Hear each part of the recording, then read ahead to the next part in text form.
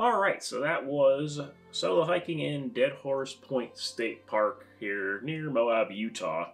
And in my opinion, Dead Horse Point is one of the best state parks in Utah. And Utah has some really fantastic state parks. I've been to several of them. There's some really good ones, but Dead Horse Point is great.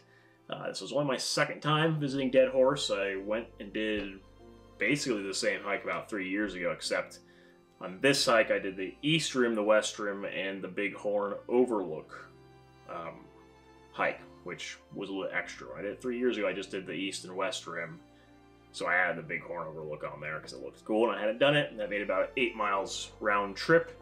And to be honest with you, as busy as Moab area is this time of year, there wasn't really that many people on the trail. Dead Horse Point kind of seems like all the viewpoints are really busy, but then once you get out of some of these trails, especially the Bighorn Overlook trail, there was absolutely no one out there, so that was really cool.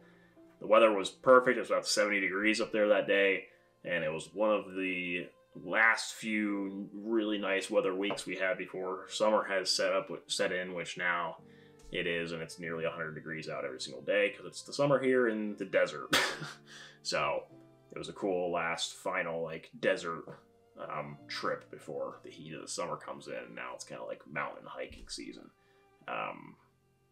Overall, really cool hike, and yeah, I absolutely love Dead Horse Point State Park. I would highly recommend it if you're in the Moab area. You gotta check out Dead Horse, along with, you know, Arches and Canyonlands and stuff like that. But yeah, that just about wraps up this video. If you guys did enjoy it and want to see more like this, feel free to subscribe to my channel down below. I'll have some more videos coming up over the next few months this summer.